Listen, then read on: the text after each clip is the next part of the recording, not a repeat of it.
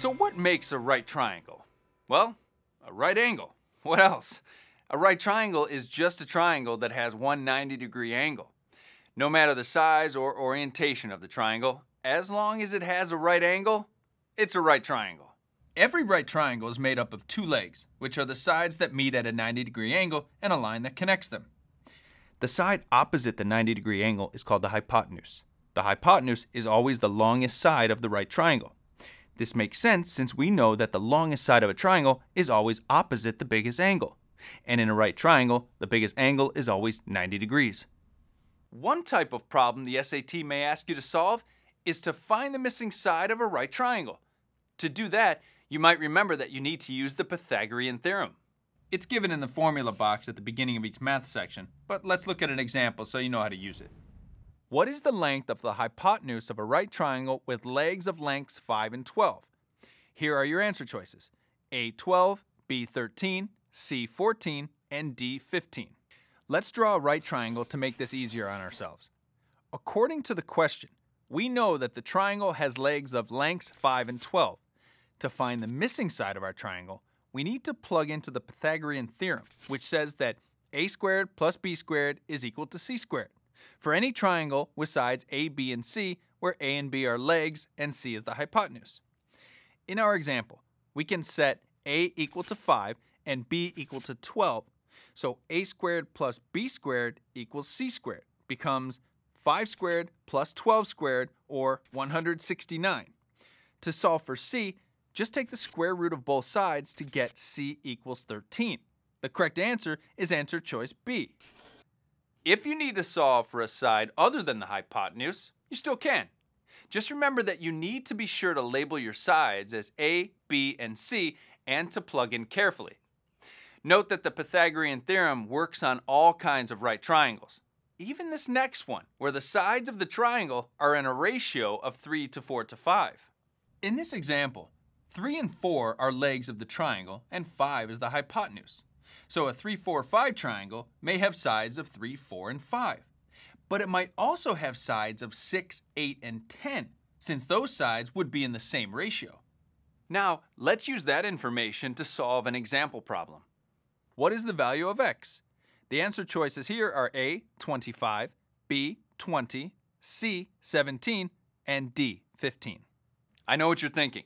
And while we could solve this by using the Pythagorean Theorem, we just said we're going to use the rules of 3, 4, 5 triangles to solve this question. So let's set up a ratio. Here's our triangle again. Let's take a look at the sides that we do know, 9 and 12. We can say that those sides are in a ratio of 9 to 12 to x. If we simplify that ratio by dividing the ratio by 3, we get that our sides are in a ratio of 3 to 4 to x over 3.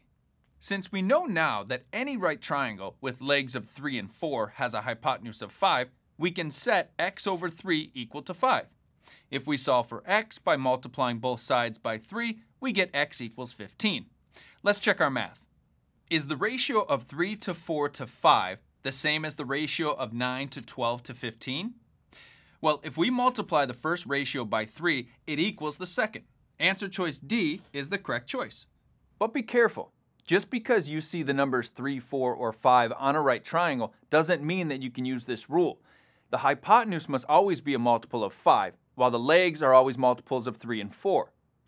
We can also use right triangles to solve for the area of a triangle whose height is not contained in the triangle. As long as the base and the height of any given triangle are the same, then we can say that their areas are the same as well. In this lesson, we learned about the attributes of right triangles, solving for the missing side by using the Pythagorean Theorem, the properties of 3, 4, 5 triangles, and solving for the area of a triangle when the height is not contained within the figure. Now let's put this lesson to the test with a pause and solve. We'll take a look at a problem, then you can solve it on your own before we go through it together. Here's the question. If the perimeter of rectangle ABCD in the following figure is 18, what is the length of BD? The answer choices are A, 3, B, the square root of 13, C, 3 times the square root of 2, and D, 3 times the square root of 5. Now it's your turn. Ready, set, pause.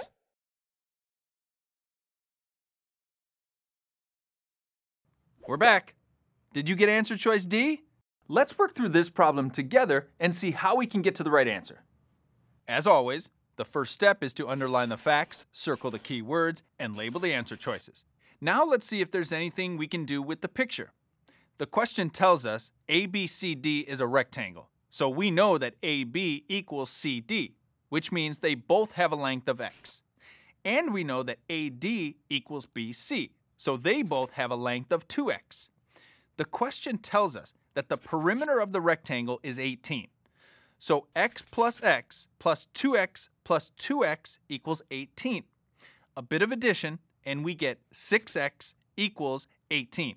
And then by dividing both sides by 6, we find that x equals 3. Look at that. Answer choice A.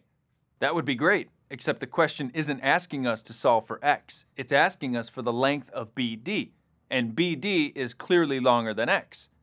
Always make sure you're answering the question, not just doing the math.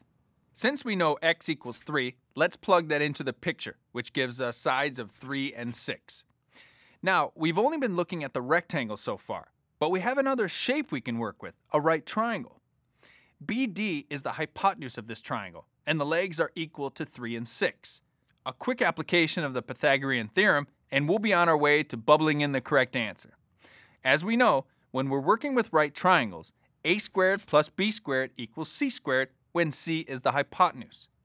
So 3 squared plus 6 squared equals the length of BD squared.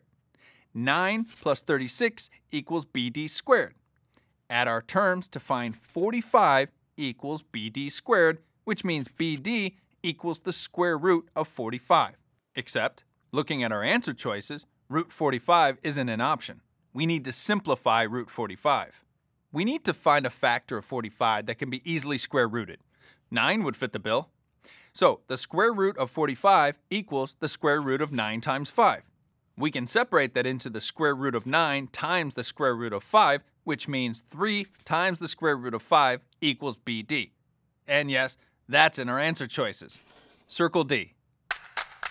I know that's a lot to remember, but I promise all this knowledge will pay off with practice. Watch out for right triangles as you go through your test. Recognizing them can make your life easier and can help boost your score. Although we are at the end of this lesson, your work is not done. Try solving some practice problems to solidify your learning.